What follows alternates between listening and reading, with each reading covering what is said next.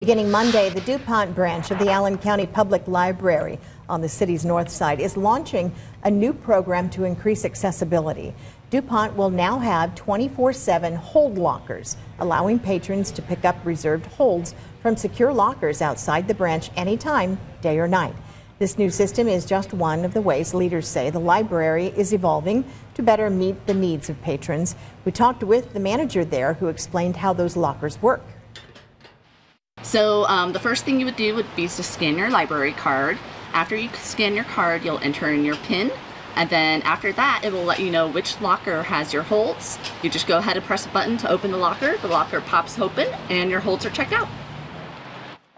Seems pretty cool. Items on hold in those lockers, by the way, will be held for 7 days.